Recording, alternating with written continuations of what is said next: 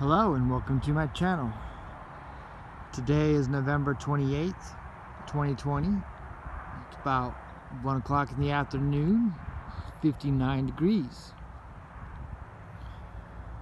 Well, this is going to be your Earth update that will include some new things that we are seeing with our seasons and plant life, Earth's atmosphere. Mainly, like I said, it was 59 degrees, but yet our sky looks like it's 90 degrees out here, especially along the mountains, where the mountains are hazy.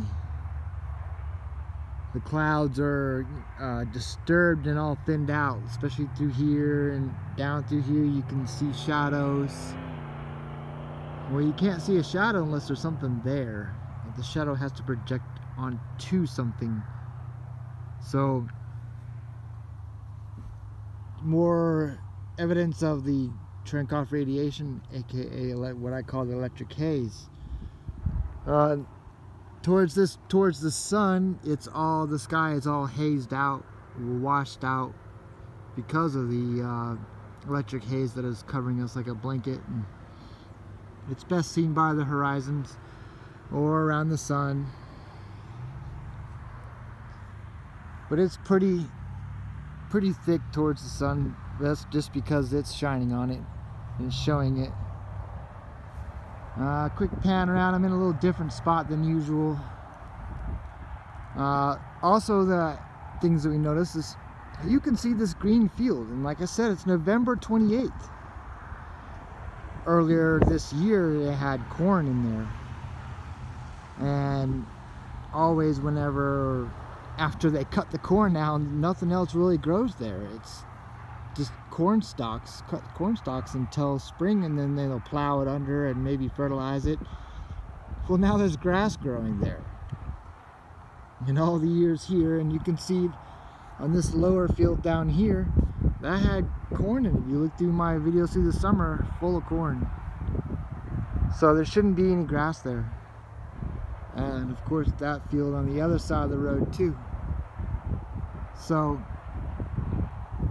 I mean, it's November 28th, and I think we've had 2 frost mornings so far. I don't know if it should have had more by now, but hey, you know, that's, you know, it's a warmer trend. But we got flowers blooming, spring flowers blooming, bulbs coming up, trees blooming, warm weather, so many things that we're seeing now that we shouldn't be. And that's because we live in a trinary sun system, and they have returned Ra and Horus, aka the blue and red Kachinas, or there's lots of other names depending on which ancient civilization was talking about it. I mean, we're not guessing here. We're looking at the ancient writings, and they're all telling us the same thing. Once you understand the universal language of magnetics, you pick up on it and you see it.